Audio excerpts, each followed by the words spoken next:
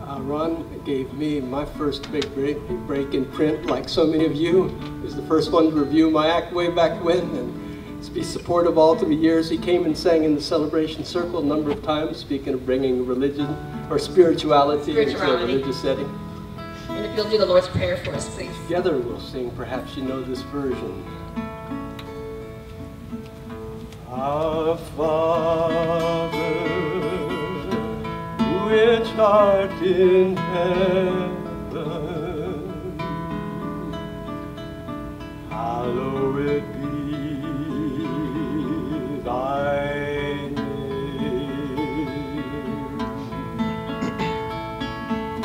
Thy kingdom come, thy will be done on earth as it is in heaven.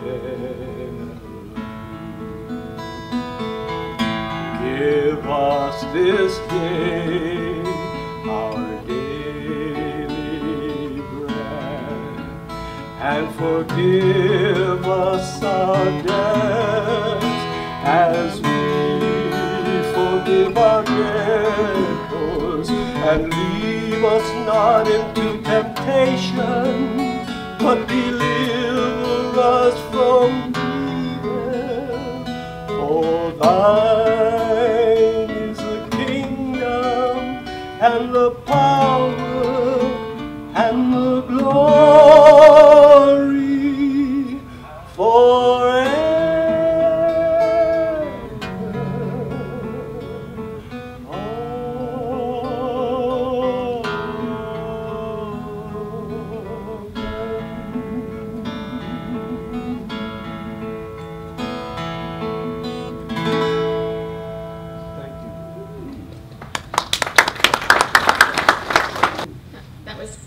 Absolutely lovely, thank you.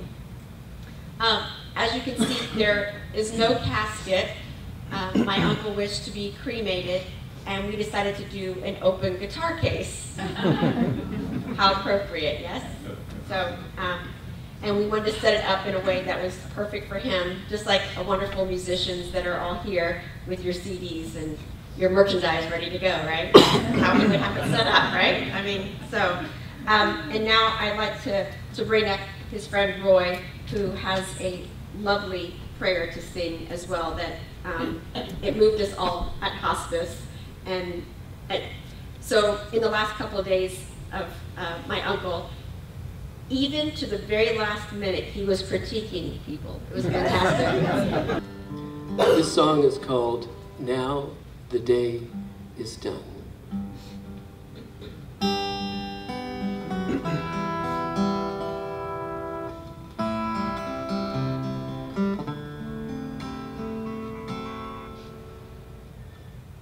Now the day is done, and all is still.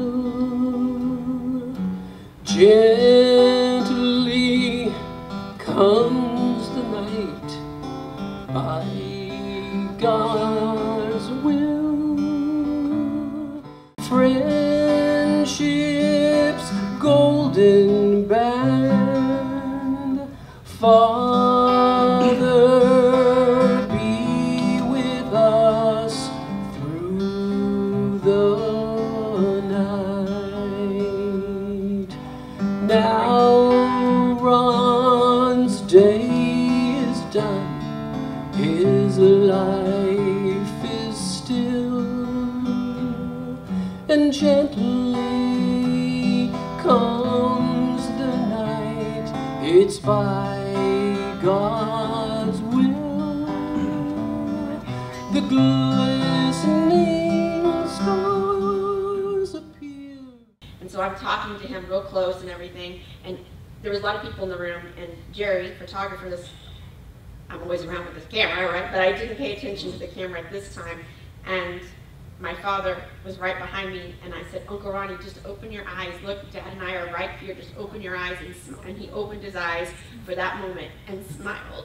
And that picture is forever. And so I'm very grateful to Jerry And Jerry and I actually met with one of Uncle Ronnie's benefits, and I'm very blessed of all the things that he's ever done for Ron, and he can talk a little bit more about him, but he has a wonderful speech that he's prepared to give you enlightenment on exactly who this forever young man, this funny man, this talented man, this cantankerous man is.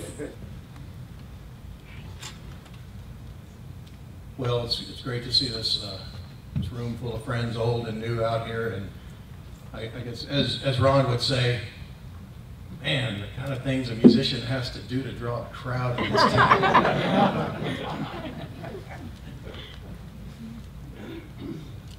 So, this is one of those days that's a part of everyone's journey, but certainly one that, with the strength of Ron's spirit and the ferocity of his fight, we assumed was still several years away. Life, it said, can be broken down into 3 segments: a beginning, a middle, and an ending. The first and last of those are little more than the blink of an eye, but the middle, that's the essence of life.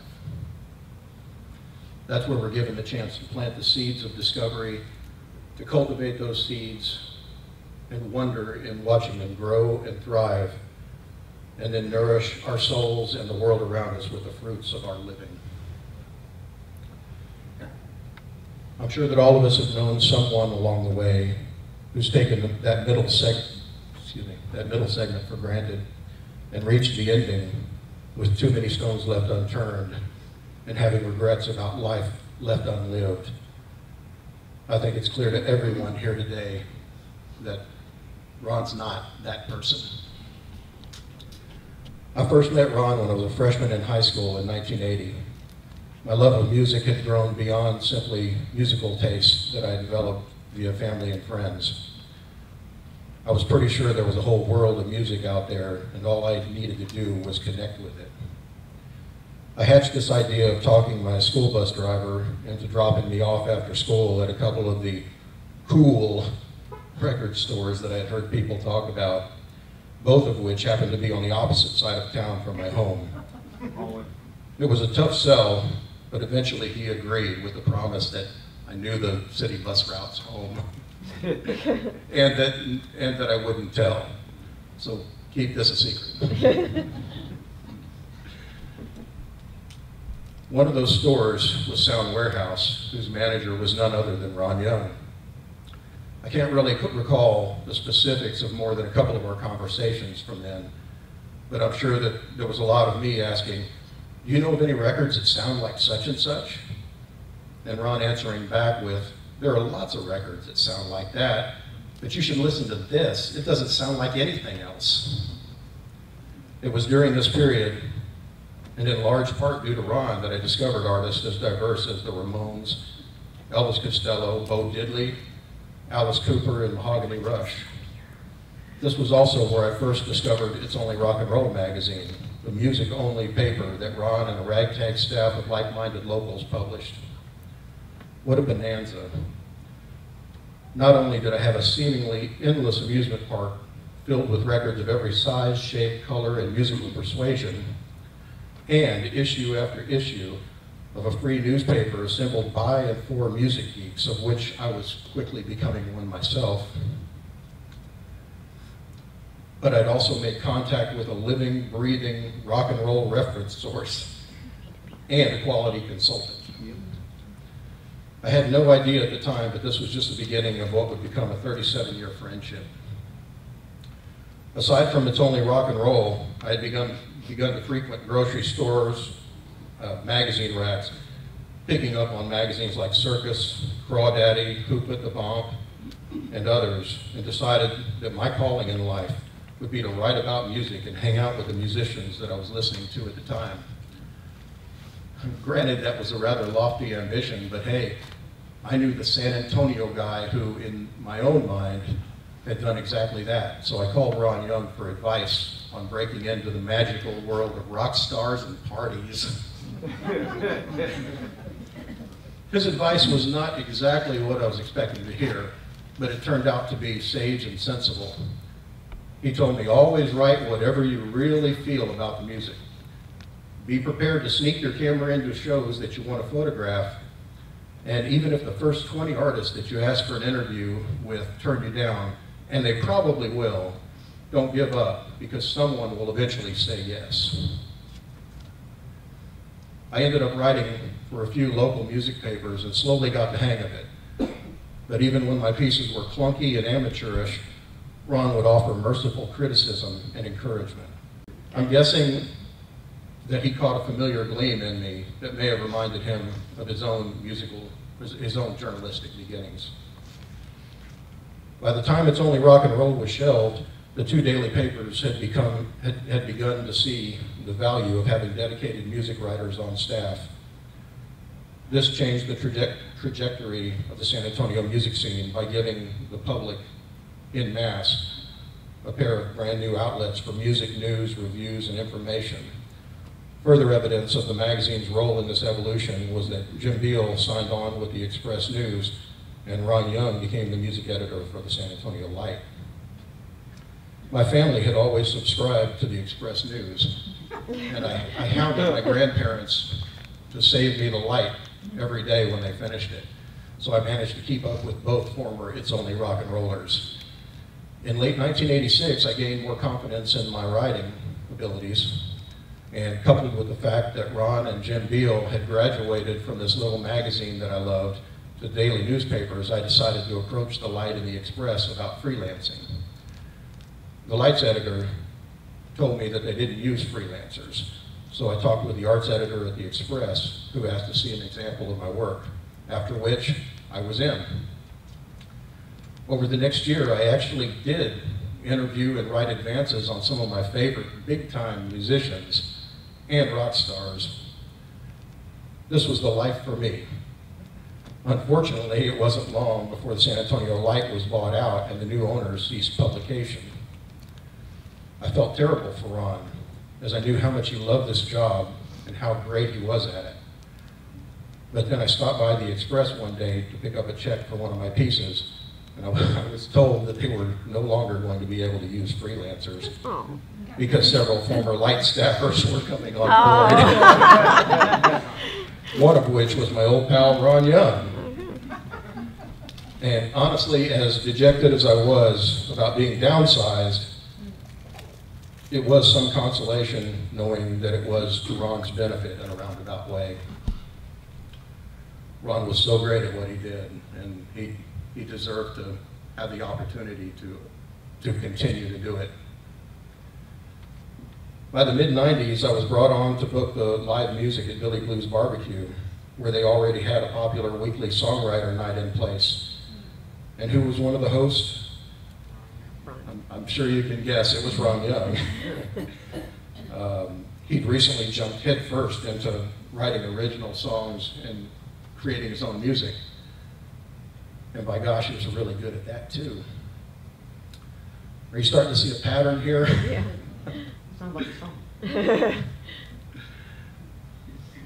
The paths of the guru and the musically adventurous kid who had met all those years ago seemed to be inextricably intertwined. It would happen again and again. I took a trip out to Nashville in 1997 and headed to the mecca of Southern retail music stores, the original Ernest Tubb record store on Broadway. And there at the helm was Ron Young. This was a side job for him, though. At the time, he was contracted to write songs for a local music publishing house. Then, during the final days of Cibolo Creek Country Club's historic 10-year run, there he is again, freshly home from his Nashville stint. Wherever there was a musical happening, there was a chance you'd run into Ron Young.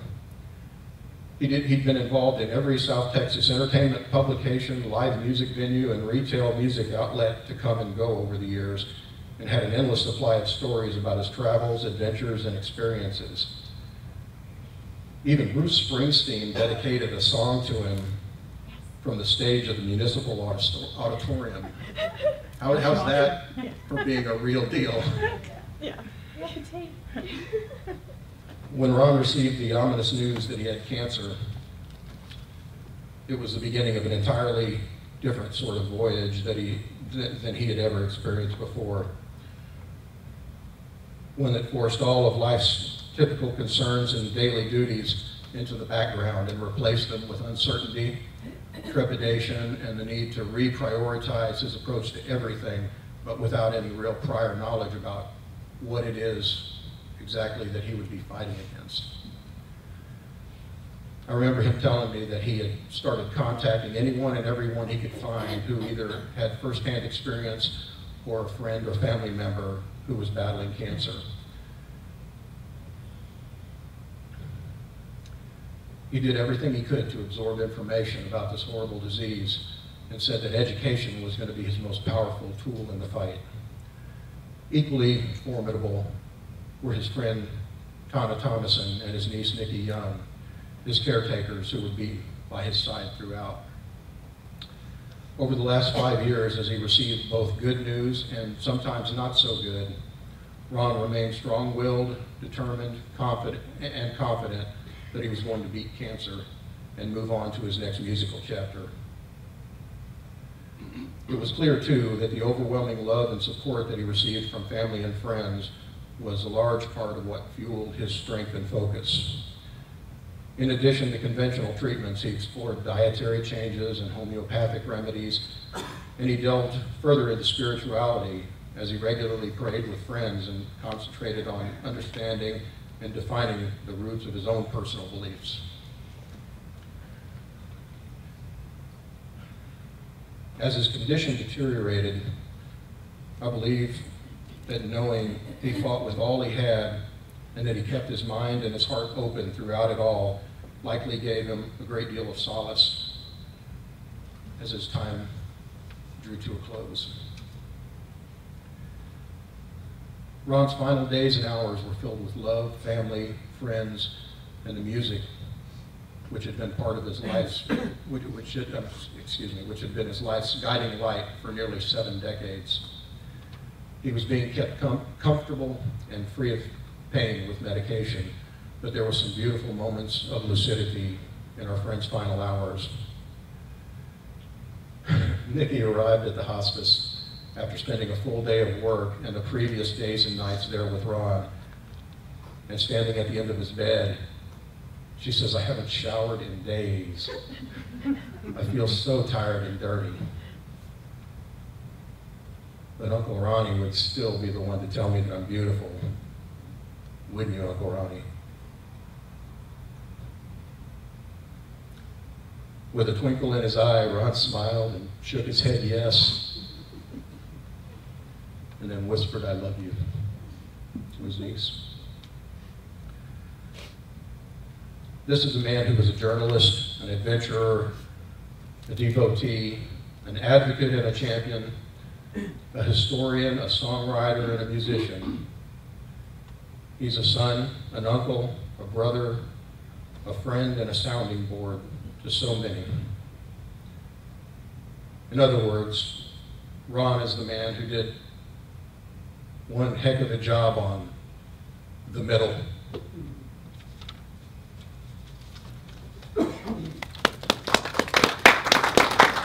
And you know what, if we can, let's give what Ron loved so much. He loved the approval, and every musician who works hard loves it and deserves it.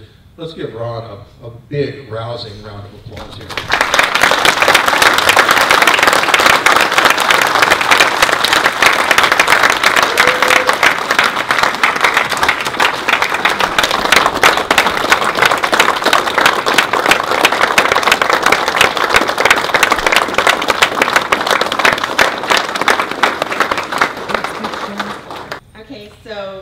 To bring up one of his near and dear friends, Rick, and I'll let him take it from here. Okay, so just so you know, we're doing it like an open mic, right? So Uncle Ronnie hosted, I don't know, hundreds, would you guys say, of open mics? How many people ever participated in a Ron Young open mic or songwriters jam or any sort of thing, right? Okay, yep, so he kind of did this, and Butch Morgan really wanted to be here. And he is actually, there's a lot going on, right? First of all, we have a lot of musicians that we unfortunately lost this last week. two Jimmys, Ron, and but there's also several music festivals happening, which Ron would say the show must go on. So I was talking to Butch this morning. He was very devastated that his replacement didn't show up, and he actually was going to send something. But so I said, Butch, I don't know if I can do it the way you do, but he gave me some pointers, so I hope I'm doing okay. So without further ado, here's Rick. Good afternoon. We're going to do a song Ron wrote. It was always a personal song to him. Never heard anybody else sing it. Sears and Monkey Ward, washing machines and TV sets, refrigerator parts. When he hit that double nickel, boy, he'd retire. Tired of the care, sorry. Fat of the land and the good life beckons like the arms of an easy chair. He never went to church on Sunday, never watched a football game. He'd go down to the fishing hole, sunshine or in rain. All he ever wanted was a lake so smooth and clear, a bass boat and his rod and reel, a nice chest full of beer. Going fishing, gonna catch old Joe. When's he coming back? I just don't know. Can't take it with you when it's time to go. Going fishing, gonna take it slow.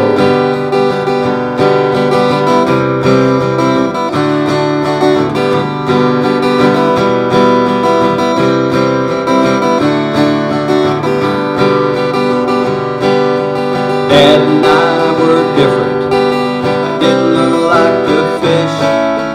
That didn't mean that we couldn't share a secret kind of wish.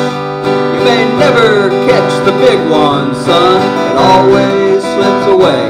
But half the fun of fishing is there's always another day. He was born in the Great Depression, 1929. 62 years later, he just ran out of line. Now he's up in heaven, cast off all his sins. You can bet that he's sitting in the bass boat with the fisher of men. Going fishing, gonna catch old Joe. When's he coming back? Well, we just don't know. Can't take it with you when it's time to go. Going fishing, gonna take it slow. Yeah, we're all going fishing, Ron, so let's take it slow. I guess about 5 years ago or so, 6 years ago, Betty told me about this friend of hers from high school that sang with Scott Gale, and she dragged me over. They didn't have to drag me very hard because I love music. Anyway, we went and saw him at Augie's Barbecue. Yeah. And that was it. I became a groupie. And just followed him ever since. And so that song, Going Fishing, is about my grandfather, and he sang that, and so I think it's appropriate that I bring my father up, and he had a fun couple things to say. So this is David Young. Daddy? Showtime. Daddy? That sounds so old.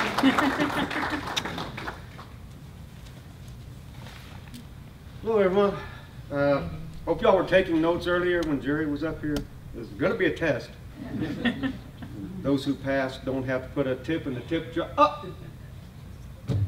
All right, musicians. Isn't there supposed to be a tip jar up here? Okay, all right, well, fine. You can buy a CD on your way out. Seriously, thank you all for being part of his life.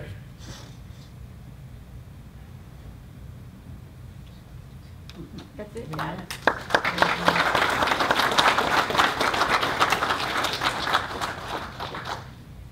You're right, Dad. All right, so you heard Rick talk about how he played with Scott, and here is Scott Gale. So Uncle Ronnie introduced me to Scott Gale. I actually begged him to introduce me to Scott Gale. So, What makes you sorry about that? yeah, I begged. What I big begged. mistakes, huh? I begged and begged and begged and begged. I was like, so I heard you have a friend that like wrote the theme song to Saved by the Bell. Is that true? I said, because I'm like grew up in that, and that's like the coolest thing ever. And he's like, I thought I was the coolest thing ever. So, oh, you're cool too. But can I meet Scott Gale? It's even cooler that you know him. So this is Scott, and Scott's gonna say a little fun things. But it got to the point where my Uncle Ronnie only liked me to talk about Saved by the Bell because he only appreciated that I liked it. I know that he probably drove you nuts, right? Never. No, that's right. I thought he was like, we're not singing that song again. And then I'd be there and he's like, all right, for Nikki, we'll sing it. I never get tired of it. I know, you don't, but he did. So Scott, tell everybody how you know Ron, and then we'll let you go from there. Thank you, Nikki. Well, first of all, my deepest condolences to Bobby and to David and to Nikki and to Tanya and all his family. And Ron was funny. He was really, really funny. And I mean, just not telling jokes funny, but he was so quick one day we were rehearsing and we walked out of rehearsal, and in a building across the street, 2 huge turkey buzzards landed right on the top of the building. And he turned to me and goes, oh, they seen your act. Quick like that. Yeah, I've known Ron, we were partners for a couple of years. We were music partners. I have to qualify that now. But we went to Robert E. Lee together, and so we knew each other there. And then about a year or two out of high school, we formed this band with David and Ken. He's somewhere there. He is right there. And the best thing about this band is that we rehearsed behind the Show Palace Lounge on Hildebrand and where the railroad tracks go by. And we were too young to go in the place, but the dancers came out and listened to us play. And that was the greatest thing. And we always look forward to rehearsals because the band was truly horrible. Wait, the name. You gotta say the name. The Creation. Right, and that's right, the name was The Creation. And we created something, but let me tell you how this band was. We did a battle of the bands once, and we came in 3rd place, which was kind of hard to do because there was only 2 bands.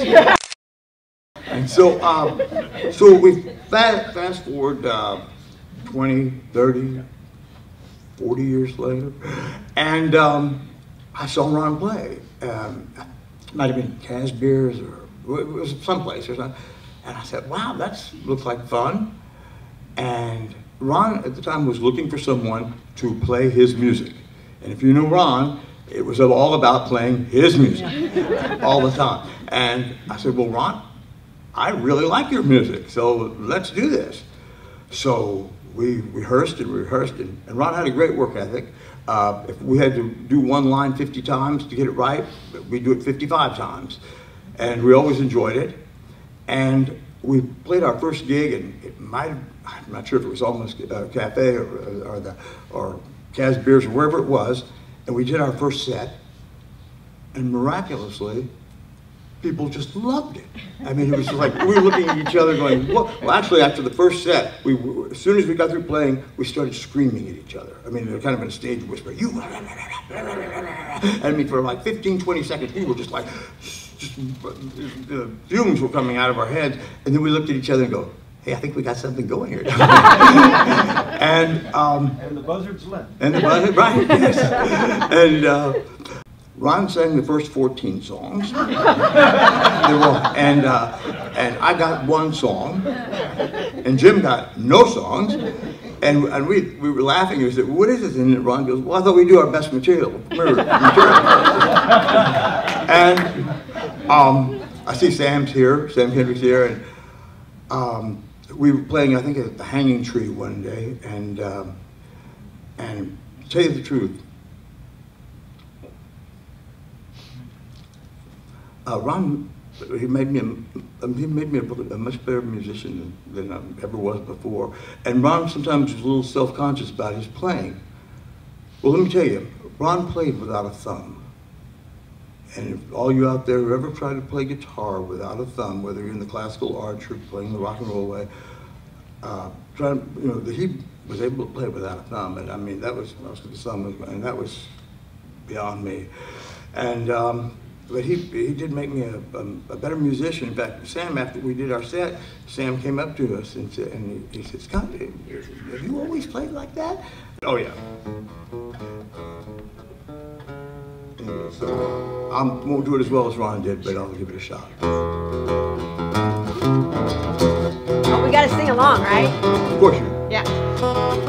Well, I got a little song that needs a little help. Yeah. Cause you know I can't sing it all by myself. So I called up a friend of mine. He said he could get Willie on the line.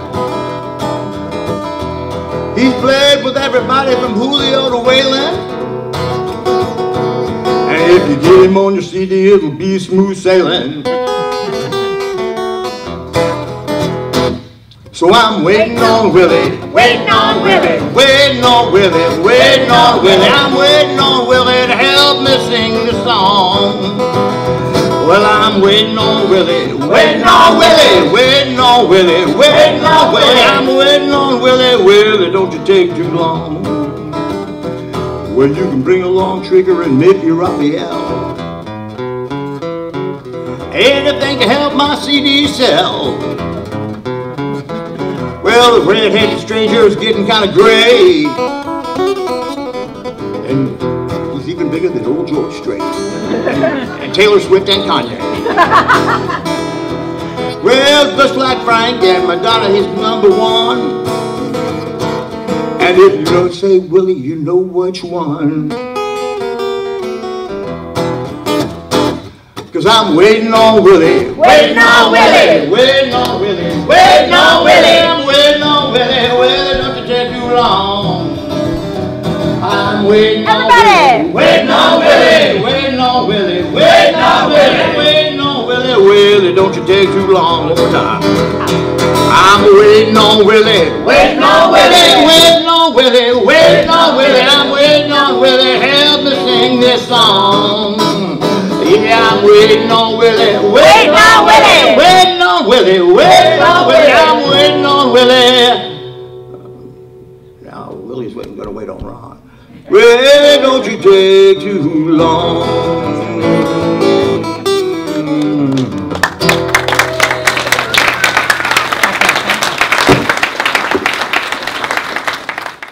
David Frost is a longtime friend, and so he wanted to say some great words. And so David's son and Lucinda's son, Liz, are you going to come up too, or just David? No, just David.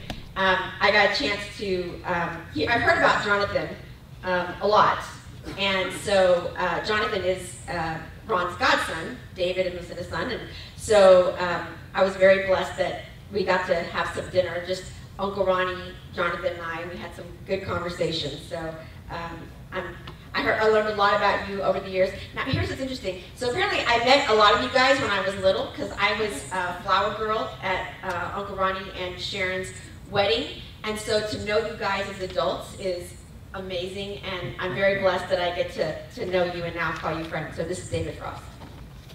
Thank you, Nick. Ron and I were talking, actually, trying to figure out the answer to the question of the day. When did we first meet? We think that it was at Monty's record shop, but it feels like I've known Ron all my life, at least all of my Texas life. And there are many associations with Ron, of course. Music, basketball, good movies, bad jokes. But recently, I was thinking of a band that I'm sure a lot of you know, Riders in the Sky. Have you ever heard them perform? Ranger Dog always urged people to do things the cowboy way. The cowboy way is kind of hard to define. It has a lot of elements. Touching all the bases, being honest and straightforward with people, being kind to your fellow man and woman. You know, I saw a lot of it in Ron. Two things to share with you very quickly. One,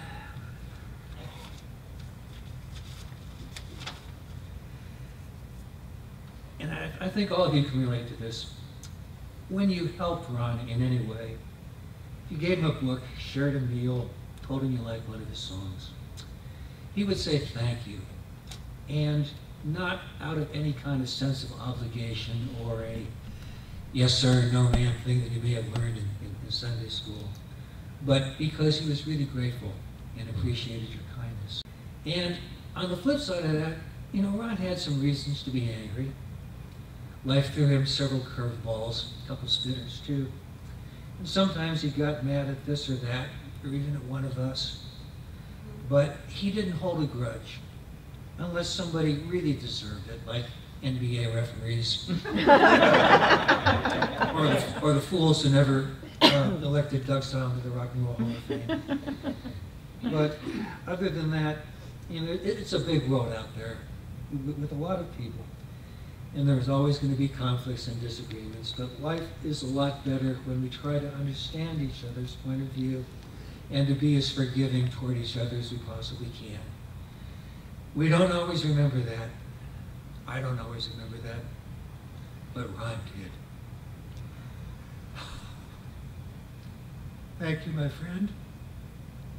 We shared a lot of time together, and as Scott said, and I can say it, I think a lot of you can as well. Ron, I'm a better person for having known you. Thanks.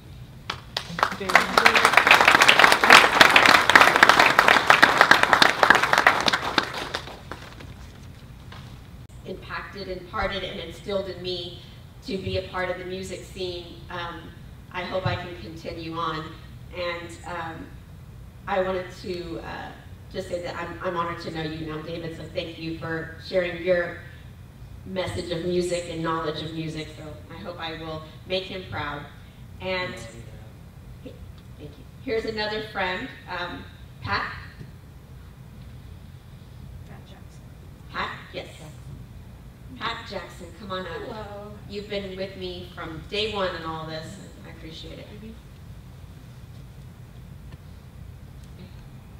Boarding house. He lived in a boarding house. And he wrote a song, Miss Loretta, which is about our landlady. And after that, when he moved to San Antonio, you know, I don't have any musical talent whatsoever. And he would play nursing homes, and he invited me to come along. And I put on a cowboy hat, a wig, and cowboy boots, and I learned from Ronnie, I had absolutely no beat whatsoever. Because I had one of those things you go like, I don't even know what you call it. Tambourine. And I would work the nursing home crowd, and he paid me with a Diet Coke. But anyway. You need to get the sugar part. Yeah, well, you know, and Ronnie, I was born with a biological brother, and I have two brothers, one sitting right back there, Andy, and my other one is Ronnie. And I couldn't really share the musical stuff with him because I am not that way, but we sure did share movies. And he was the biggest movie buff, and so was I, and he would come over to my house and I'd make dinner. I did that for 4 years with him with Boardwalk Empire. I fed him countless meals, and being Ronnie, he would email me, you know, if you would just do this with the beans. And I went, and Tana knows, and I went, you know, Ronnie, what did you eat before you get here? He made me mad.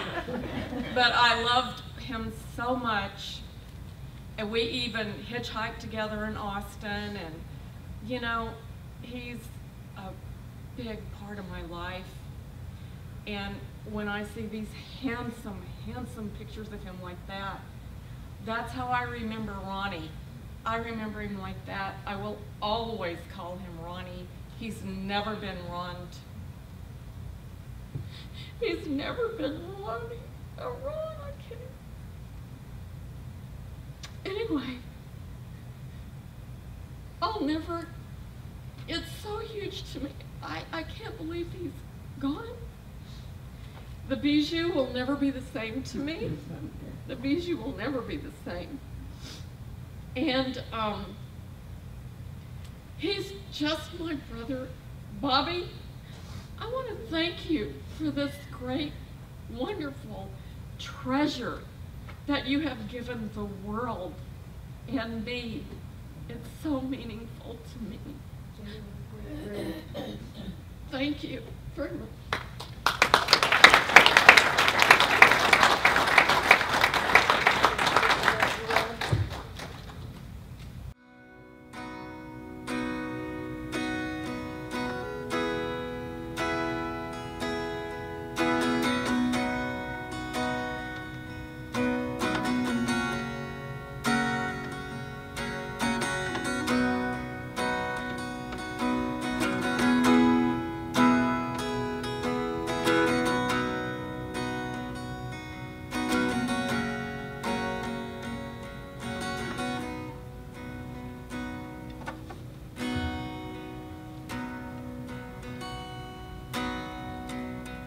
My little song is sinking fast. My race is nearly run. My longest trials now have passed. My triumph has begun. Oh, come, angel band, come and around me stand. Oh, bear me away on your snow white wings to my immortal home. Oh, bear me away on your snow white wings to my immortal home.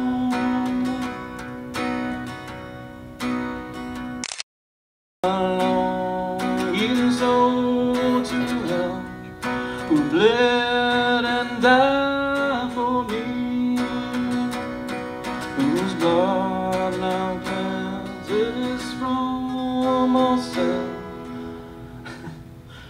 sins and brings me victory.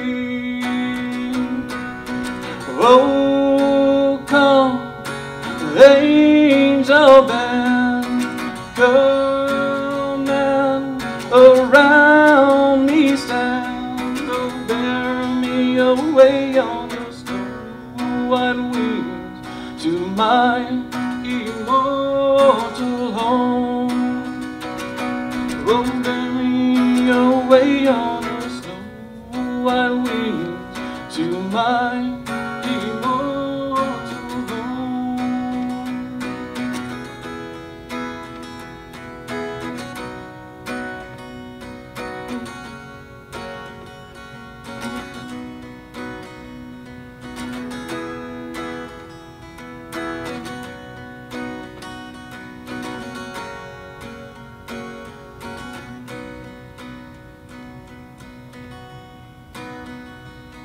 Oh, bear me away on your snow white wings to my immortal home.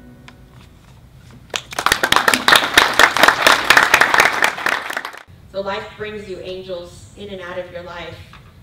And I know for a fact that angels are among us.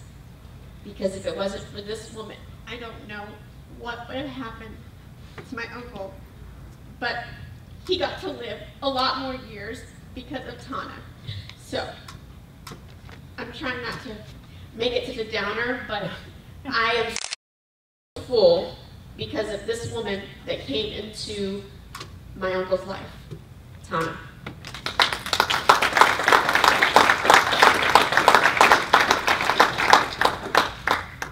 So I first met Ron over 36 years ago when I worked for him at Sound Warehouse. He was my boss, good boss. He introduced me to so many musical artists I'd never heard of, and he told me why I had to listen to them, which I'm sure some of you experienced. And he also got why I liked some of the people no one had ever heard of, being from the East Coast. We could talk for hours, and I always admired how he had the same passion and enthusiasm when he spoke with the customers that he had when he spoke with all of us. I was his cancer support buddy, and as we've been going to his medical appointments for the last 5 or 6 years, we've spent countless hours in waiting rooms talking about everything. I'm sure all of you who don't know me, I know about you because he talked about you. Told that you probably didn't want told. But he also talked a lot in recent times about how he was worried about, he felt he had not carved out any kind of legacy or lasting effect with his music. And I told him many times how his music would live on, as well as his writings. He didn't buy it. I feel so lucky to have witnessed an amazing thing in Ron's final days. During the last 4 days of his life, once we knew we were approaching the end of his journey, I received so many calls from people all around the country who had worked with him 30 years ago and more to tell me, beg me to please tell him how much he meant in their lives, how he changed their lives. And I passed that along to him. Then I witnessed so many more people come to pour through the door of his hospital room to say their goodbyes. And many of you were here today. And many people came to pray with him, to sing with him. This kept coming. Many of you came multiple times. And he got to hear how much he meant to everyone and how instrumental he was in their lives. And where he had started their careers or in their love or understanding of music. And I believe he finally did understand what a great legacy he was leaving, and he knew for a fact that he was truly loved. So I want to thank all of you who gave him that gift and that peace of mind. Thank you.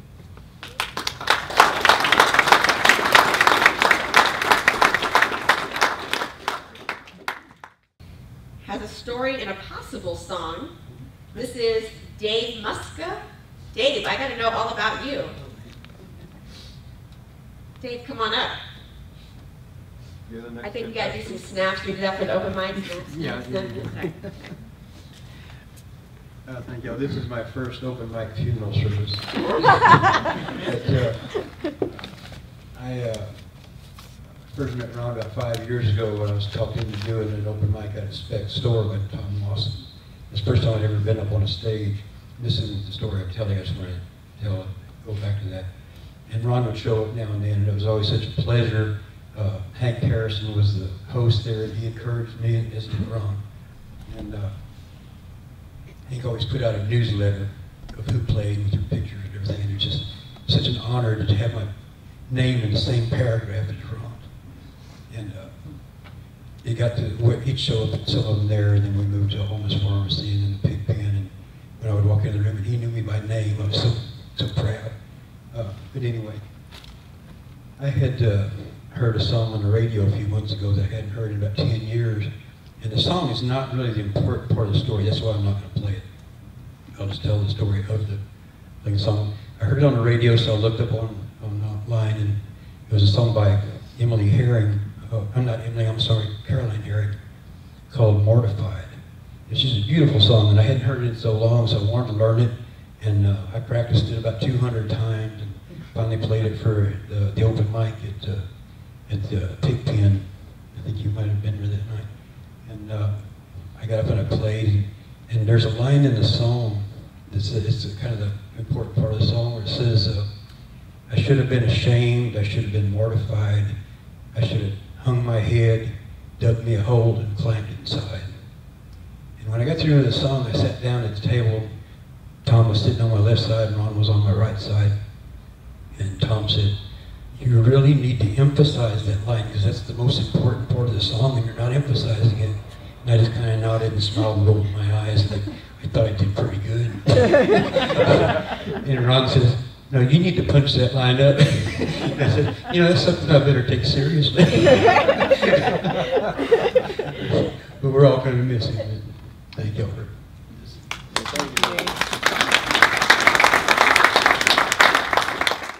In 1990, when my wife convinced me I needed to start playing music in front of people again, and I went to, on my birthday, went to an open mic they were doing at the Boardwalk Bistro, and I met Ron there. Two things that I always remember about Ron. Anytime I talked to him, well, one was I like to think I know a lot of stuff, and And so I'd always like say, oh, did you know that when Bruce Springsteen, whatever, you know, and I wouldn't even get done with what I was going to say. And Ron would say, oh yeah, blah, blah, blah. And he always knew ahead of time, you know, whatever I was going to surprise him with, he always knew. So supportive of me and my music and my attempted musical career, much more so than I have ever been.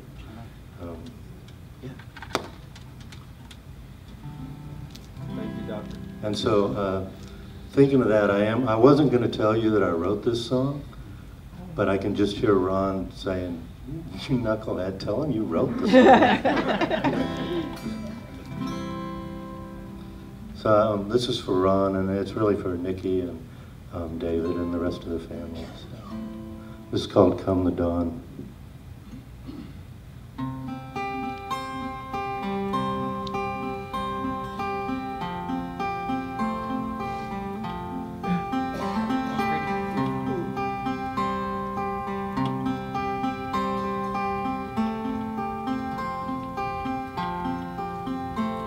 When the world has fallen on my shoulders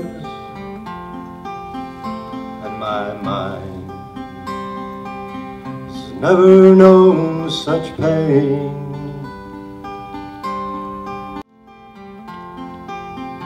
and I'm lost, not knowing where to turn. You will light my way with understanding. To your care I once more shall return. Come the dawn, when I need you, giving strength to help me carry on. With your blood you will wash away my heartaches. Come the dawn, all my troubles will be gone.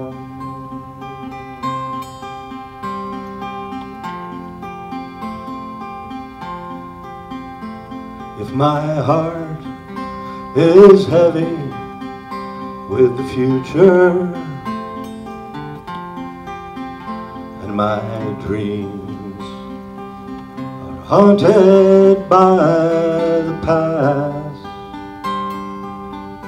I can rest my head upon your shoulder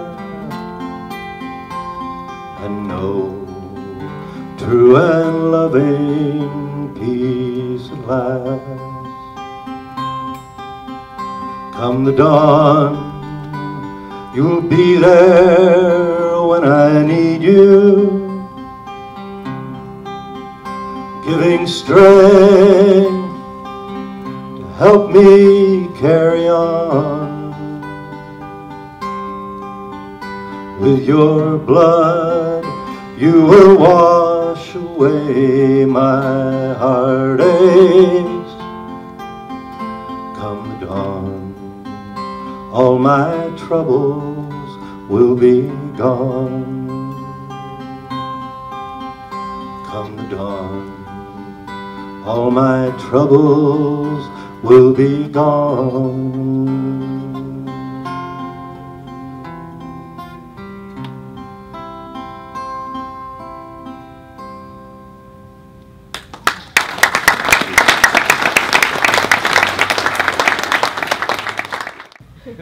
There were 7 grandchildren, and the reason why I'm doing this is because I want people to know a little bit about him when he's young. Well, he's always young. Forever young. Yeah, forever young. There were 7 grandchildren initially, and then Brock came along later, and so there was Ronnie, and then there was me, and then there was Clay. And then the rest of them really didn't matter because we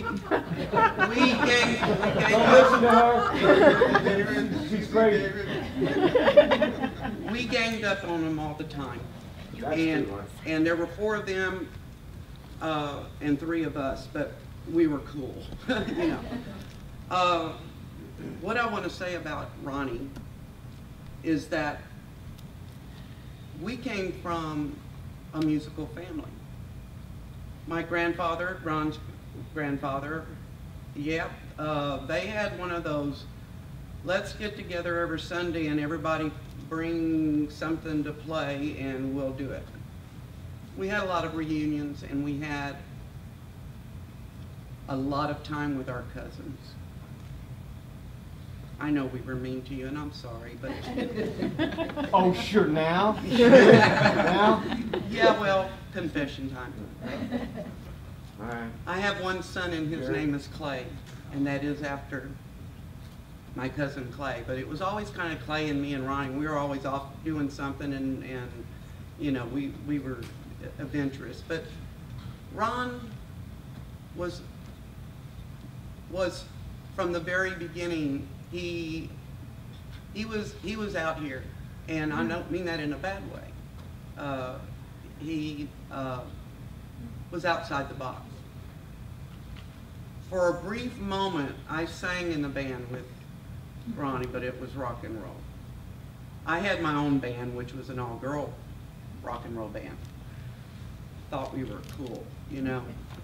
Anyway, I'm trying to make this short, but you know, you start remembering things, and we were the 3 Musketeers. We really were. I mean, there was like a 2.5 to 3 year difference between the first 3 and the next 4.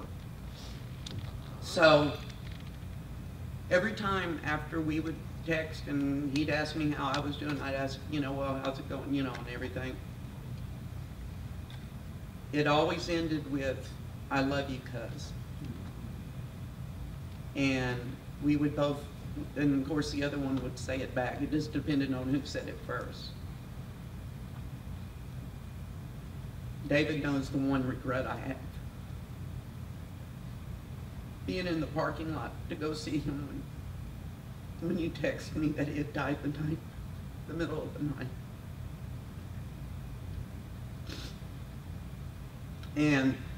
But I can remember way back. And yeah, he was skinny and he was lanky and everything else. But the one thing I want to say, I love you, cuz. Thank you.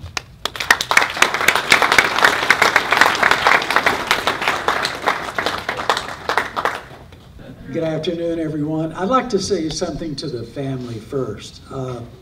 I go to way too many funerals, and I'm sure it has something to do with my age, now that I'm in my late 30s. I have never seen as many people get up and speak for anyone as we have here today. So how about everyone giving yourself a round of applause? I feel so lucky to be here. I met Ron in the middle 80s, early to middle 80s. I was working at the San Antonio Light, and Ron was a music writer and editor then. And I went to work there for the paper, and Ron was lucky enough to be on contract or freelancing or something. But I can remember all I wanted to do was review films, but I also had to edit and do office work and things like that. But Ron would come in and he would say, here's my column. And I'd say, thank you, Ron. And he would leave. And I would ask to stay here and edit things all day long. And they told me, Ron is a writer. He covers music for us. We don't need him to edit. And he knows what he's talking about, so he writes his material, brings it in, and gives it to us. And I thought, you can do that? So that's a goal that I sort of set for myself. And I love words. And all of you songwriters, I can't believe how talented you are, because when I do a movie review, generally they're 500 words. And I can remember I used to also have to write the mini review. And the mini review would be 30 words. And I would say, how can you criticize a movie in 30 words? Well, you songwriters, you say what you have to say in less than that. What an amazing gift. And Ron had the benefit and the gift to do both. Ron was a writer of words and a writer of songs.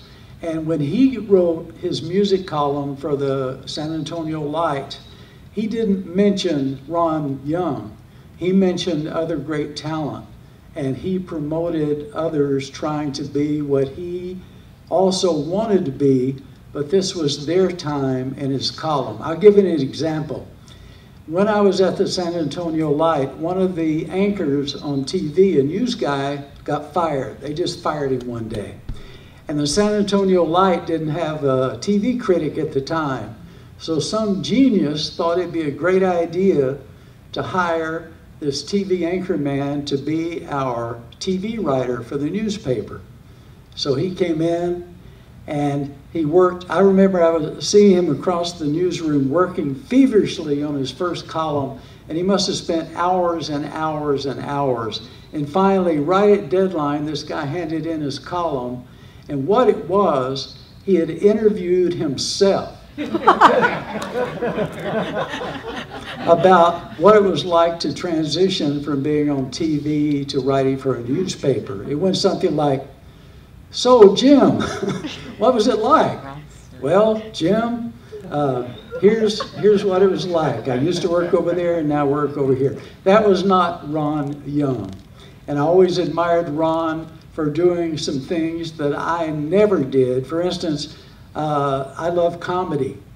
And there was a time in my life where I should have gone to New York or LA where the comedy clubs were, but I didn't have the guts at the time, or I was too dumb, basically. Ron Young wanted to be a songwriter. He wanted to sell his songs. He wanted to write it and sing his songs. He went to Nashville. And that's not easy to do, so I'll admire that, say how much I admire that in Ron. I'm going to wrap up with one little quick story. I know Ron Young had many, many, many great performances and concerts, but I saw him about a year and a half ago, I think it was, and it was at an assisted living retirement home on 3009 out here. There were about, I don't know, 30 people in the audience, and Ron had gone there regularly, and they loved when Ron Young came. And we were going to have lunch, and after his performance, and so Ron sang, and he had another gentleman with him. Is anyone here that was there that day? Patrick. Yes, oh yes, hi.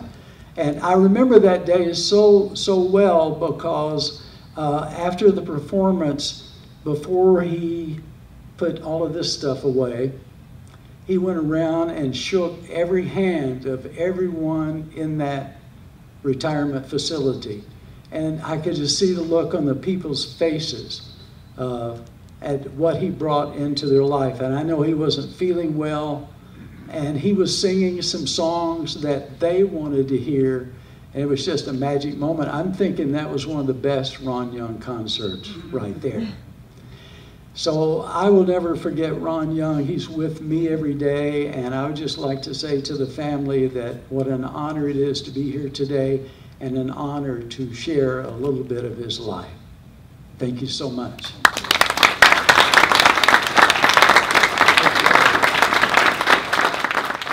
This is Jonathan Herbert, is that right? Yes. Oh, I didn't know that was your real name. That is I so, do have a real one. I didn't know. I only know you, that's right. Jumbo, okay. That's awesome. Shucks. Oh wow, there's notes already. Cool. The Bible says in all things give thanks, and there's two things to give thanks for here today. First off, we all have the privilege of knowing Ron in one way, shape, or another. And the second one is I'm not going to sing for you today. So be glad. I first met Ron in late 1978, at the illustrious original location of Apple Records. I'm going to college, second year. I'm on my own. I spent more time at Apple Records than I did in school. I think I skipped more classes to hang out at Apple. And part of the reason I hung out at Apple, first off, Monty was a know-it-all in music, and there were other people who hung out there as well, like, gee, Ron. And between us all, we loved music. That was the core. Everybody had their own little things of music that they liked and shared with each other, and it was just this wonderful time of discovery. You talked about the seeds of discovery. Boy, oh boy, let me tell you, there were a lot of seeds and there was a whole bunch of fertilizer too.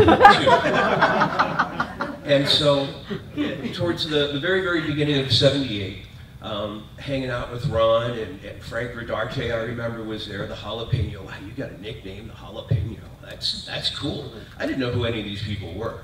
And so anyway, Ron has this notion that he's going to have a newspaper, and it's a free newspaper, and it's going to be a music newspaper. It's like, dude, you're nuts, really?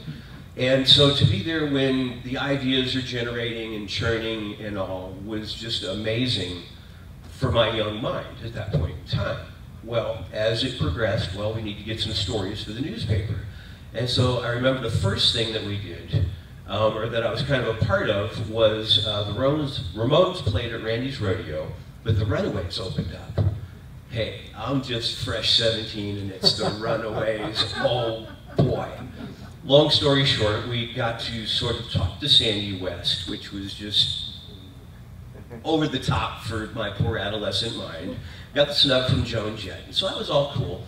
Second big adventure with Ron was to New Braunfels, and there was a group called the Violators that were performing. They were opening up for a group, or they were opening up for John Nitzinger.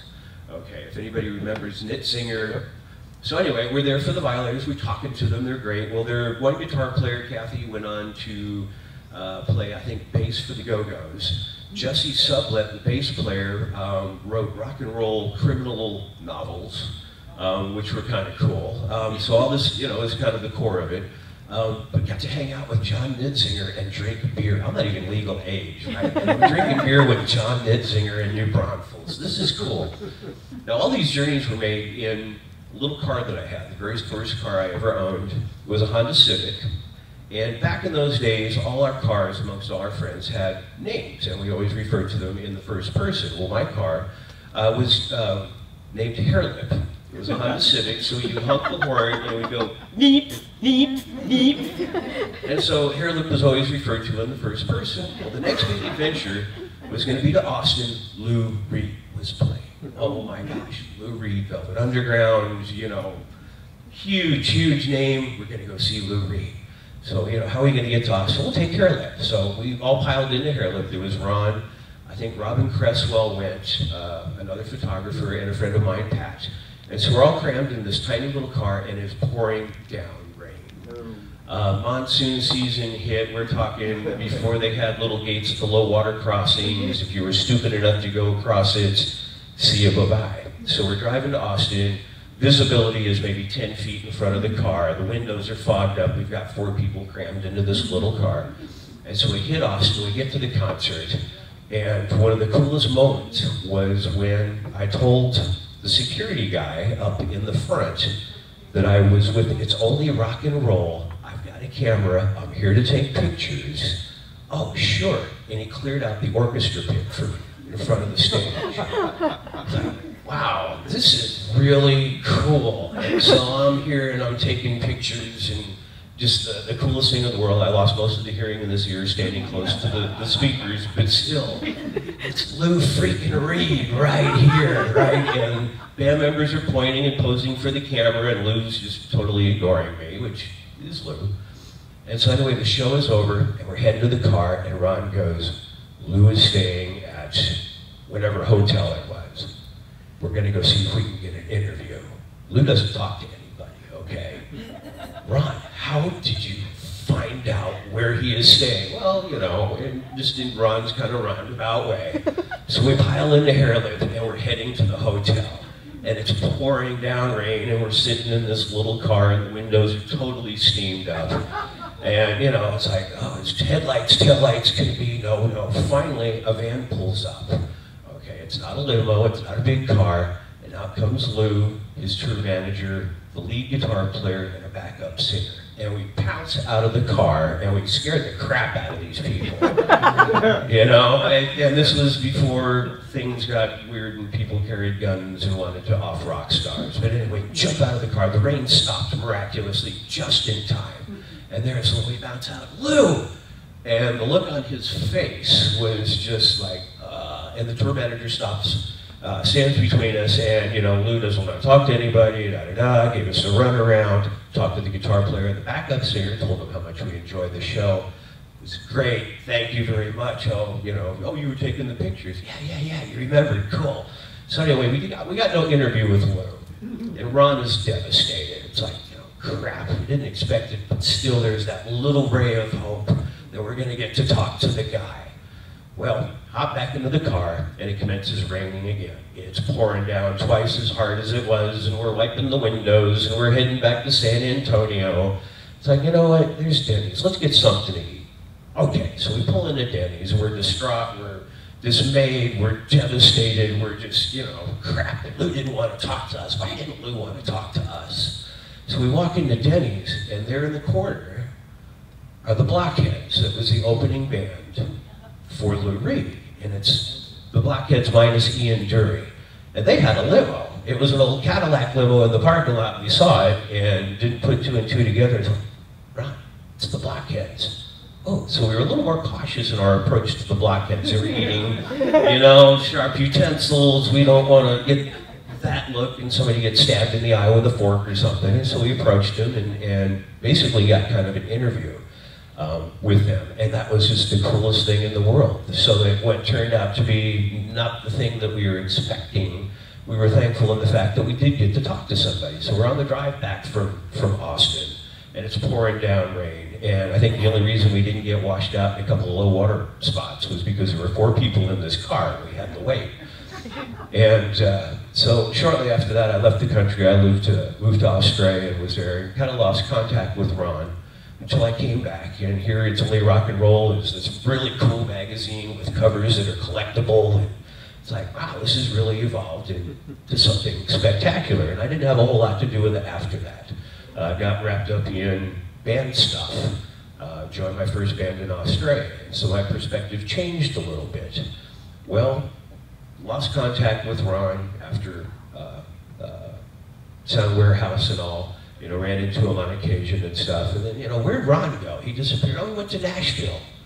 What the heck's he doing in Nashville? He's a singer-songwriter. He's writing songs. Like, what? He writes columns. He does, you know, critiques and pokes fun at other people for doing that. And now he's going to be the subject of the same kind of poking and prodding. How cool.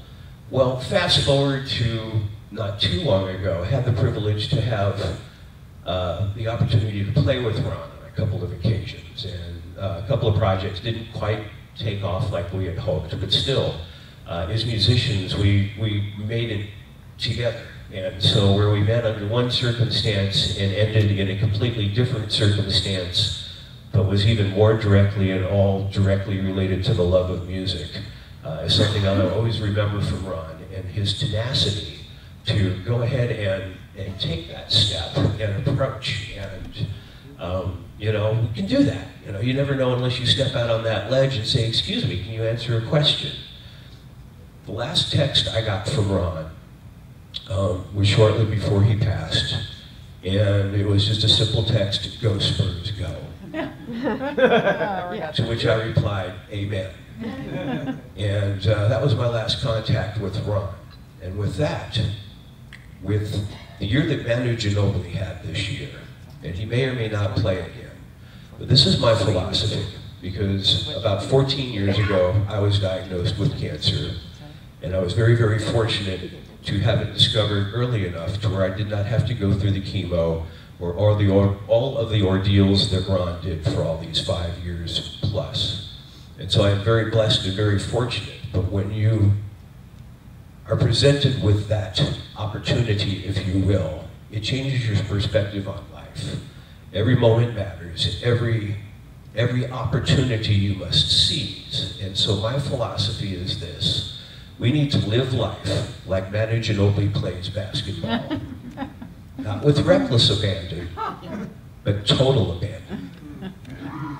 God bless Ron. Thanks. Thanks, brother.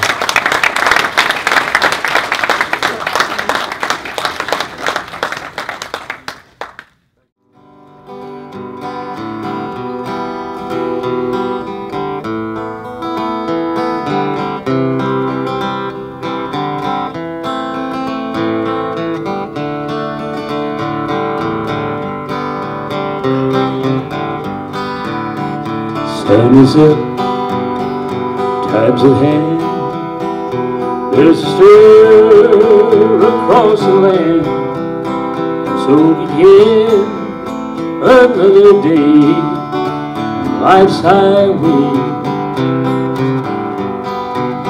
Down city street, down country road, right the stream the people flow.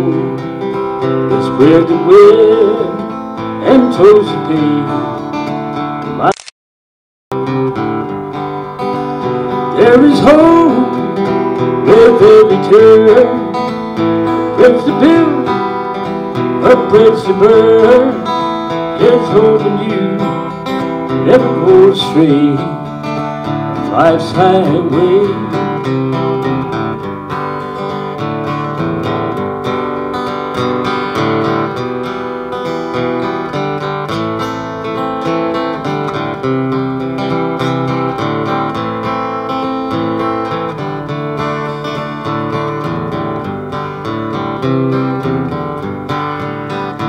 We were young, then we were passing further down that road, like the roses bloom and fade on life's highway. Step by step, round and round, never know where we're bound. From the cradle all the way down life's highway. There is hope at every turn. Bridge to build, a bridge to burn. There's hope in you, never go astray on life's highway.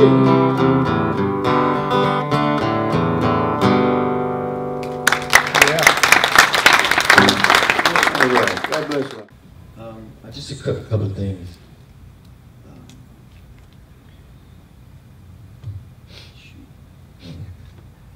You can't shut me up. I met Ron through a friend of mine. Bill White was my best friend, and I was working at Sun Warehouse on San Pedro, and Bill was working at the one on Evers. And I just started putting my band together. And he goes, "I got a friend of mine that works review." Like, no, I ain't very good. It's okay. And so we do the show, and Ron comes up and he goes, "Hey, I'm Ron. I'm one of Bill's friends. I write for the newspaper." Do a write-up. Okay, he did a big interview or whatever. So anyway, it comes out, and the opening line said, "If you can imagine a Hispanic Stevie Ray Vaughan." That's as far as I got. That's a true story. I put it away. I was like, "Oh my God." Great. So Ron calls. He goes, "Hey, bud," or Pally. He called everybody Pal or Pally. Said, "What'd you think?" I said, "I don't know. I didn't read it." "What do you mean? I spent like all day working on this thing." I was like, "Well," I said, "I don't get it." I said, he goes, "What do you mean?" Well, it's Bruce Springsteen. I told him, "Bruce Springsteen was here last week, and I read your article. You didn't say the great white Bruce Springsteen was coming." What do you mean? I said, "What does my race have to do with music?" "Well, because you're different." Like, what does that mean? "You're Mexican." And we just became friends. And I remember that because a few weeks later, I asked to transfer to the one in Everest because Bill was there and Ron was there. We became this trio of just misfits. I was the rock and roll guy, Billy was the Elvis guy, and Ron was everything else. But we used to dog each other and make fun of each other every chance we got. I mean, that's just what we did. We went to hundreds of concerts together and lunch, and I used to make fun of us. So first of all, you're not a rock and roll guy, you're wearing Sperry's. You can't wear Sperry's if you're a rock and roll guy. You wear Sperry's, those stupid boat shoes you wear all the time. I said, and first of all, you walk on your, I'd never met anybody walk on their toes. I said, how do you walk on your toes? I said, what do you mean? He would do that, you know.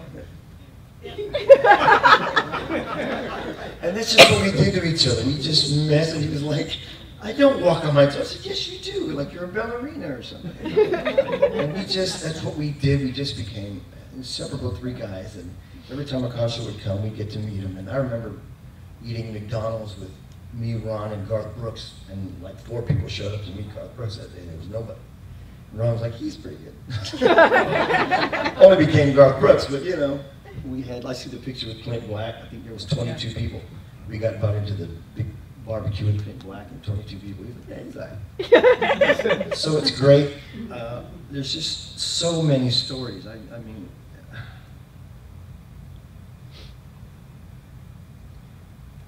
I didn't even know he played music for the longest time. I had no clue. We hung out, and I remember he was going to do a songwriter thing with him and DJ Stone. And I was like, son, you play? Yeah. I said, I've known you 12 years. You couldn't tell me you played? Why would I tell you?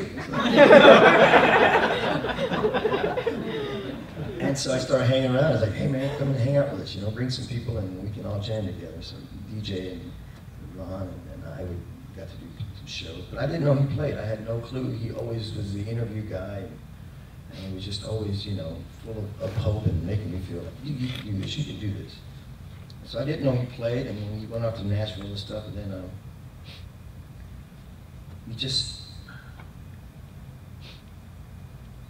we saw, my wife and I saw him for lunch one day when we found out he had cancer and everything. He was just, while he was drinking some, what was that juice? The guanabana. Oh my, I couldn't even say the name. That's not Hispanic, I can't say that name. You know, but he was so gun-ho and stuff. He's like, oh, it's all right, you know, I'll be fine. But I don't know what to say other than he's going to be missed. I tried to take him to the Spurs game as much as I could. I'd call him, I got an extra ticket, let's go to the game. We'd go to the game. And like everybody else, you got the Go Spurs Go text all the time. Yeah. I got him every game. The last one I got had the big F word in it. Yeah. You got that one? Yeah. Yeah, it said, still got it. I know, it's right here.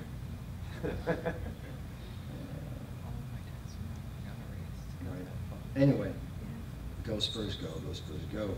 And then I read that he was doing the estate sale. This is April 25th. So I wrote him, estate sale, question mark, 25 exclamation points. He says, I'm going out of business with a D. I was like, what do you mean? How can I help you? He goes, just buy something. I said, of course. He goes, well, I've got blisters just texting on my fingers. I'm just texting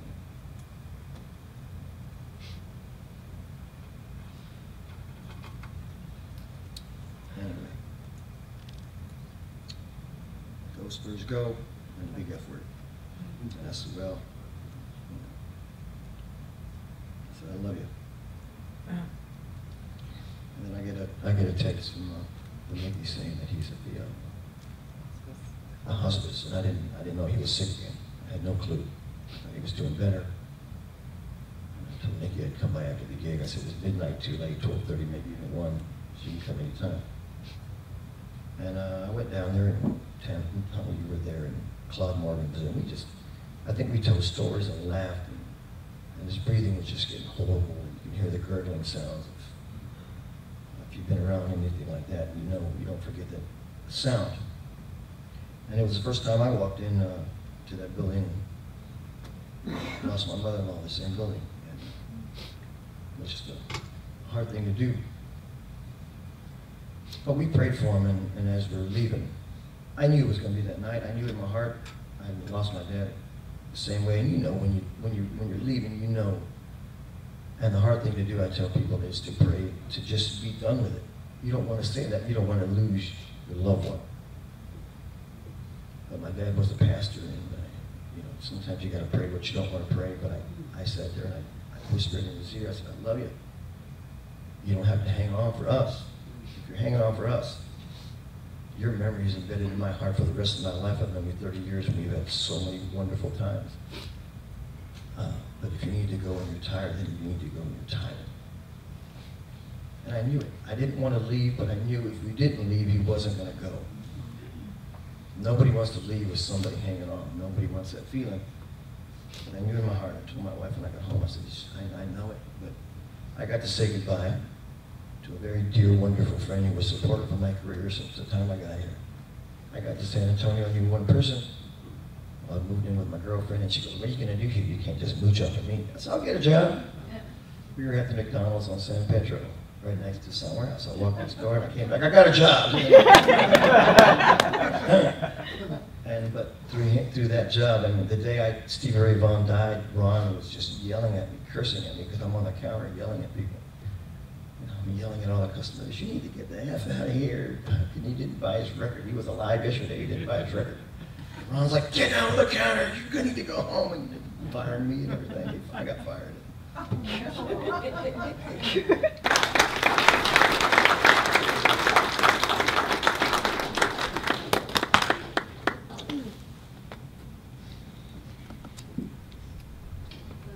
Also at the hospice was Rudy. You heard Rudy sing the Lord's Prayer earlier, but there was a lot of music therapy happening as well. And this is our final performance from Rudy, and it's fitting as it was a really important day that you were there with Ron. Oh, yeah. Yeah. I'll let you can tell that. Thank you, Nikki. The last time I saw Ron, the night before he died, this was the last song of mine I played for him, and one more for you, Pally.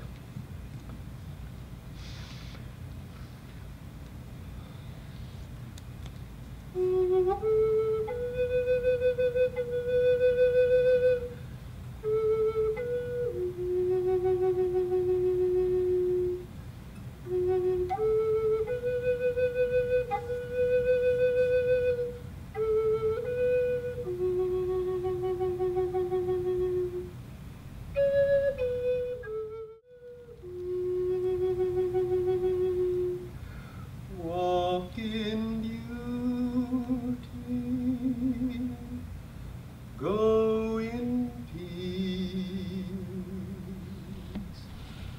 Walk in beauty, go in peace.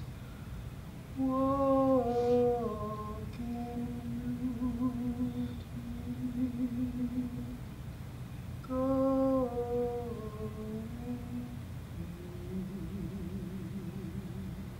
go in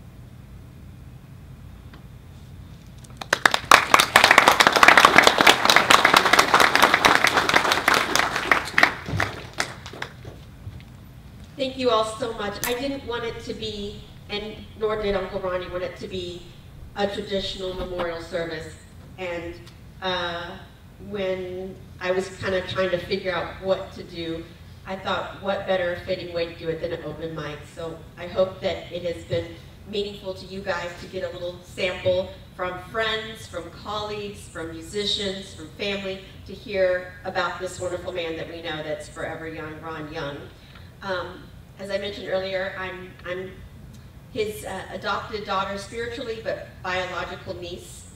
And I just want to share my life with him. as a child and my life with him as an adult. As a child, he was Uncle Ronnie. And, you know, we kind of hung out, kind of not. I think he thought I was just this kid, didn't really know what to do with me.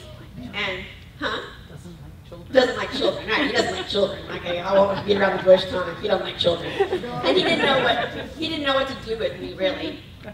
And then I would sing and perform. I think I was doing, my grandmother would put me up on a table, and I would have like a towel and a pretend microphone, and I would do Crystal Gayle impersonations. I thought I was the coolest, because I would have the long hair, and I would do Don't It Make My Brown Eyes Blue, and I would do all these wonderful things.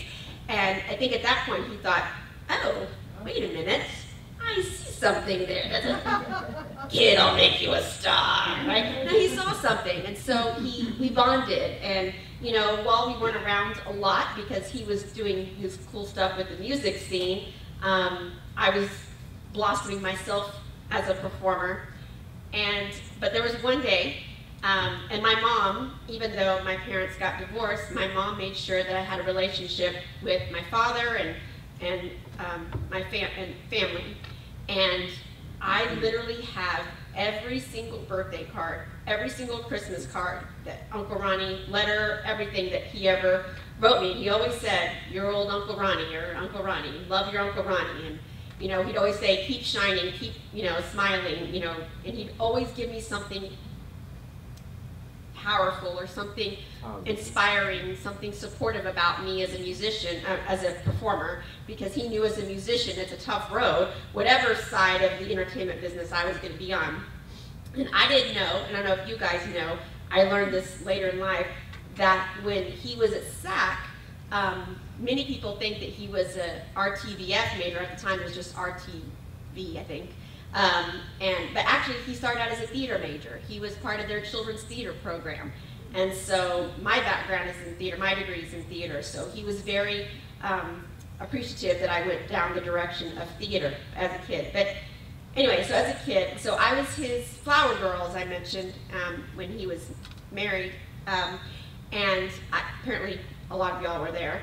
And so then he kind of started, I was like this, well, I was this child thing, but I had something about me that he kind of bonded with and he kind of liked. We kept in touch for many, many years. And like I said, all while he was in Nashville. There was one time, he was, him and Sharon, before he left for Nashville, they were living in a house over on Club Drive. And my mom made a point for me to continue having a relationship, as I mentioned. So we went over there, and he wanted to show me movies and talk to me about the entertainment business and the road that, I think I was 5th grade, and it was he was going to tell me about the business. And so he plays for me this movie. He said, I'm going to tell you all about acting and all about comedy. And I'm like, wow, like my uncle's so cool. And he plays this movie for me called Water with Michael Caine. I'm in 5th grade. I didn't get it. I didn't get it. I didn't get it. I didn't get it. I didn't get it. Do you remember, Mom? I was like, am I supposed to laugh at this? I didn't get it. As an adult, I've seen the movie, and now I get it. He was trying to show me that every actor can be in a bad movie and still make it a good movie, but so what kind of actor do I want to be, you know? And so I understand that now. So if you've not seen the movie, go see it. Michael Caine sometimes misses the mark, but he's still Michael Caine, and you can find the fun in it no matter what. So anyway, but in this house, there was just albums, 8 tracks, cassettes, everywhere. Everything amazing about music history was in his house. It was literally an homage and a museum to music history, and he was so much about music and musicology, and he would say, oh, this, and he would tell me all about, he'd go through albums, and I think that's when he realized I wasn't just a kid, that I was more than that, and he really started to bond with me, and I kind of became something important to him in his life. When he went off to Nashville, so I was at Billy Blues when he had his going away party, and he introduced me to Fred Weiss. And Fred Weiss ended up being my mentor and my college professor at SAC. And I wasn't in college yet, I was still a kid, but he introduced me, and actually Mr. Weiss and I kept in touch, interestingly enough. Now, fast forward, I'm in college, and who's my professor? Mr. Weiss. Who's my mentor? Who's my academic advisor? Mr. Weiss. And he really took care of me all through college. That's probably why I never had to take an 8 o'clock class, though, just saying. Maybe it was a little nepotism, I don't know. Now I'm going to fast forward to my life with Uncle Ronnie as an adult. I don't want to talk about life with cancer because I want cancer to be the last thing that you remember. But it was something that bonded us for a long time. So when he moved back, I think Mama knows the exact day, November 18th, 2009. 19th, 2000, okay, see, I was close. We reconnected in person, we had lunch right away, and he literally came to every single play that I was in, gave me some feedback, came to, in a perfect way, it was good, it was constructive criticism. He came to all my film festivals. I was even in a crappy documentary, pays the bills, right, sometimes. I was in a crappy documentary by a filmmaker. I mean, it's a good friend, but it just wasn't turned out to be really good. But he even came to that, like short films, feature films, plays. One play that I was in, I guess I should have prepared him. I was a little bit scandalous on stage. And I think my other uncle, Marky, was in the audience. And so the only thing Uncle Ronnie said to me afterwards was, yeah, let's not advertise this show. I don't think I want people seeing this one, because I was pretty scantily dressed in that show. But anyway, but he was proud of me no matter what.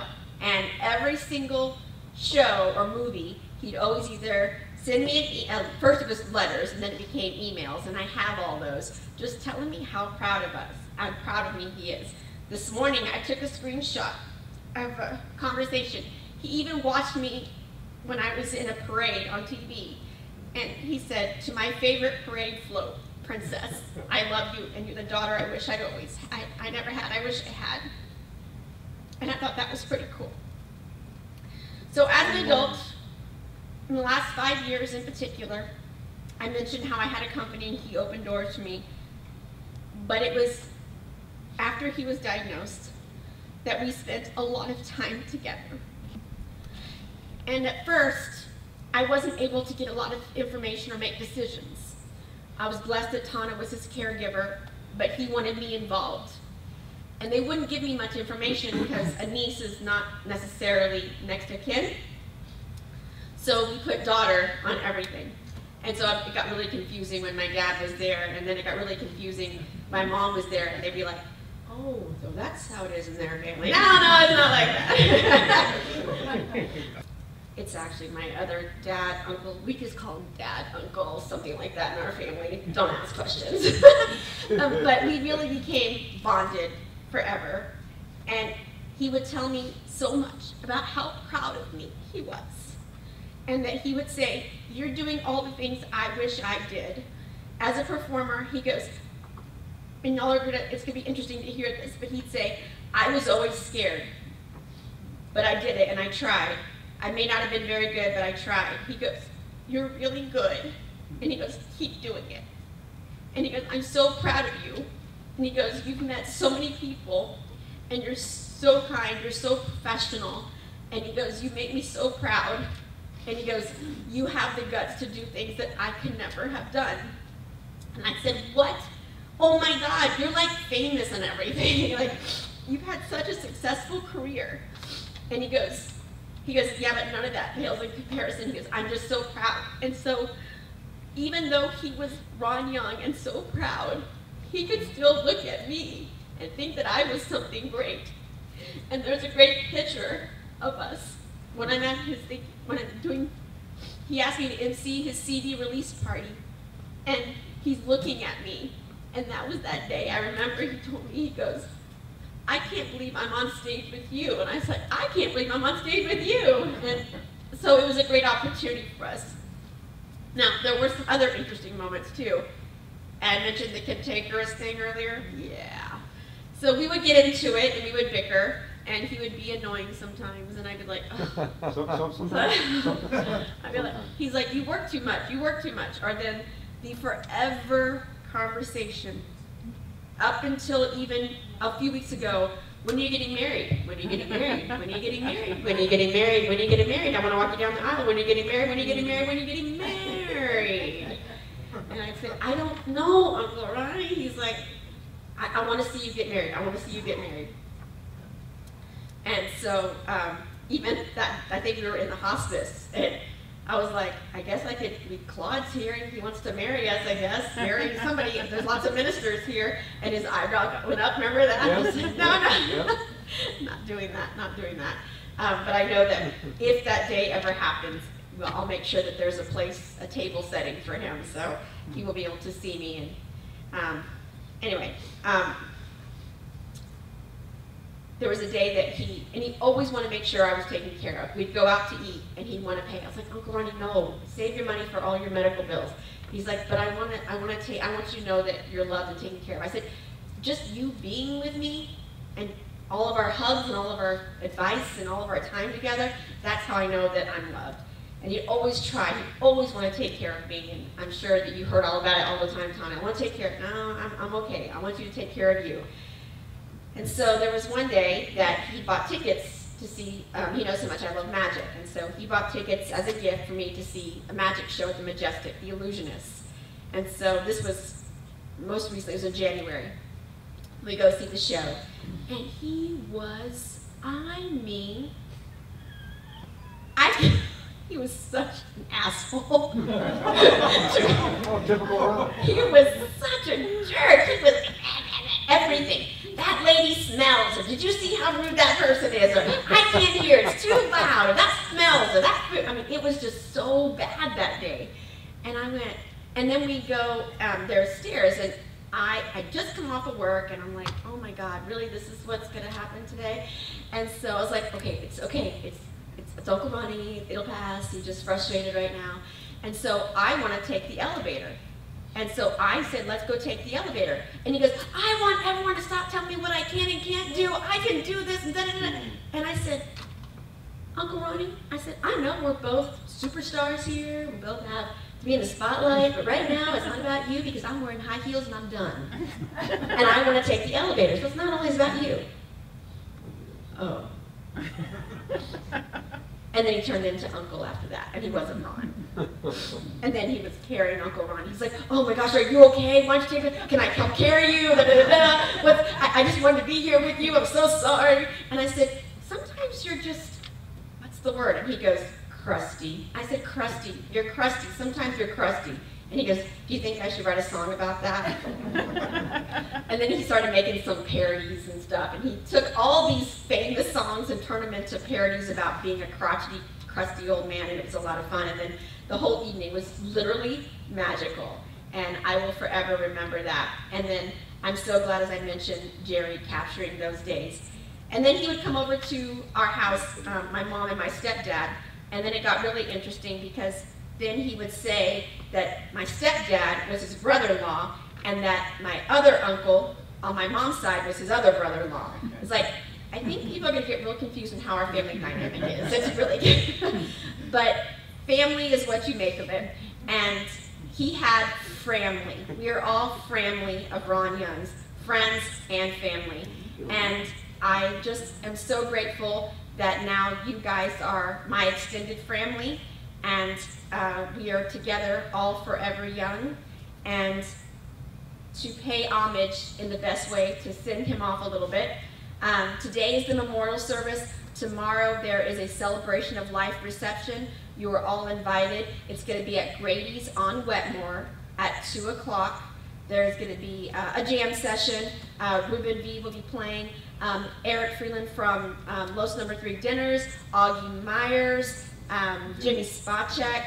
These are amazing guys that he supported, that supported him, and I'm so grateful that it's going to be pretty awesome, I gotta say. So there's going to be barbecue, and in perfect Uncle Ronnie fashion, lots of banter, so please keep up the jokes and have a lot of camaraderie. So come tomorrow at 2 o'clock at Grady's on Wetmore. It's our family gift to you. Please join us. But the best way to send him off today at this part of his transition into his next chapter of life, I gave everyone forks. If you didn't get one, I'm sure you got one at the Tana and Betty passed them out. I think we need to hold up our forks because your fork's bigger. My fork's bigger, yes, because I'm going to put mine in the fork it guitars. So, what was the name of this song again? Stick a fork in us. Let's all say that together. Stick a fork in us. Honey, You're done. That's right. So I appreciate you guys being here, but we're not totally done because I think Ruben said it best. He's in our heart. He's in our memories forever. And I greatly appreciate all the outpouring of love, of support. And as we go on, you know, please think of more ideas and stories of Ron that you want to share. And my last thing I'm going to end you with, when I said ideas, what I mean by that is I've decided to start a foundation. I don't have a lot of money, but what I do have, I want to give. There are so many people that came to his benefit. We had 2 benefits in particular to help for his medical care. The unfortunate thing when you're a musician or a performing artist, I'm an actor, a producer, so as a performing artist, you don't have insurance readily available, or you don't make a lot of money, etc. We all know these things as struggling artists. And so we had a benefit, and the first one we raised a lot of money, the second one raised even more, and there are so many other musicians and performing artists that need help to bridge the gap of some of the medical funding. Can't pay all the bills, but I'm starting a foundation. It's called the Forever Young Foundation to keep Ron's spirit, his message, his support, and what we do. We may not, I think Jerry said it best once to me, we as musicians or performing artists, we as musicians, I'm not a musician, but the musician, I'm a performing artist. We may not have a lot of money, but what we give with our heart, we give with our skill, we give with our talent. And so I'm asking people, you can, if you'd like to make a donation, an organization that helped Uncle Ronnie these last couple years, it's called Music Cares. They're out of Nashville. They were very kind to help. Or you can hold your donations, and I'm going to be, I'm very fortunate that I work with one of the best philanthropists in all of South Texas, Gordon Hartman, and he has said that after we open our water park that he's going to meet with me and tell me how to start a foundation, even if I just have a little bit and what I can do.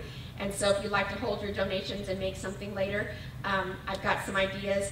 A lot of you may have some ideas of how we can raise some funds and make an opportunity to make an annual event in Ron's memory, kind of like we do at SAC. We have the Fred Weiss, we have the Fred Fest. I forgot what it's called now. Fred Stock? Fred Stock, yeah, Fred Stock. For Fred Weiss, we're going to have a Ron Young event to help with keeping the funds going to help musicians and performing artists that need medical care, because we have to stop this disease. We have to find a way to find a cure. In the meantime, we're going to help each other. So thank you all so much for being here. If you'd like to join one last song, if I could get some of you guys that know Burn Down the Honky Tonk, come on up and sing it. Thank you so much. Rick, want to start?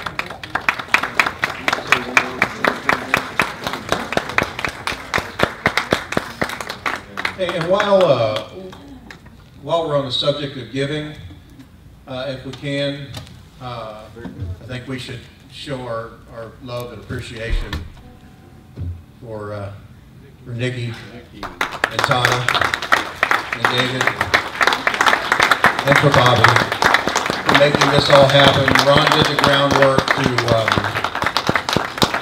to plan out the business end of this, and he created the song list of what he thought would be a great soundtrack for his send-off. That's what was playing before everything started today. But the bulk of the work that you've seen done for all of this, and it's been a lot at a really difficult time, was done by these folks for Ron, but also for all of us. So I think they deserve a really big round of applause. I also want to thank Jerry for doing the cards out there. I want to thank Taylor for filming it. And I want to thank Wendy for the slideshow. And and Betty and Rick for all your hospitality, for doing everything out there and all the wonderful things, the sign-in book, their photos and sound. And so many people, like he said, it can't be done alone. And so let's do it. Let's burn down the honky tonk. Shall we, Rick? Lead us out.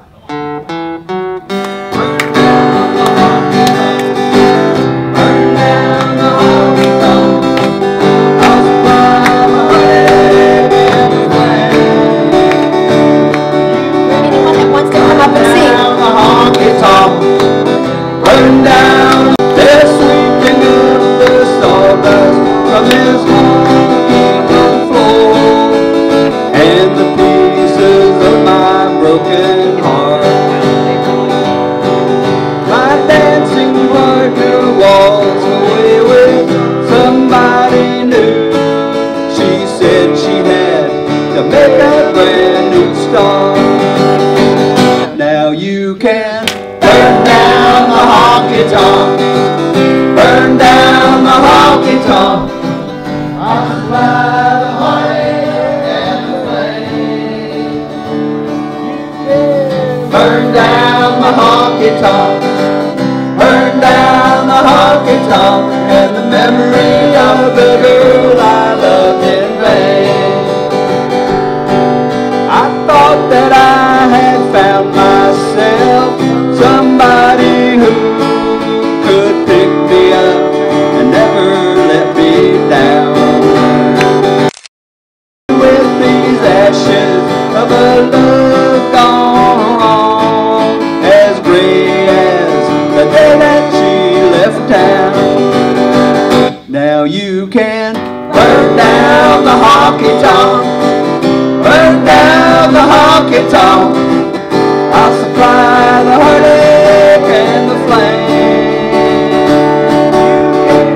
Burn down the honky-tonk, burn down the honky-tonk, and the memory of the girl I loved in vain. This honky-tonk reminds me of a dream that won't come true. If I can't have her back, there's only one thing left to do. Burn down the honky-tonk, burn down the honky-tonk. I'll supply the heartache and the flame. Burn down the honky-tonk, burn down the honky-tonk, and the memory of the girl I loved in vain. Yeah, the memory of the girl with my last name.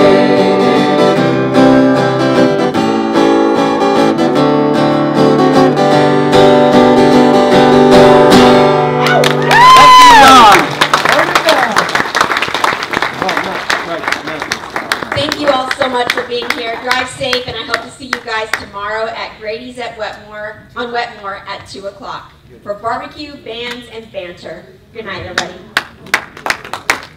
Yeah.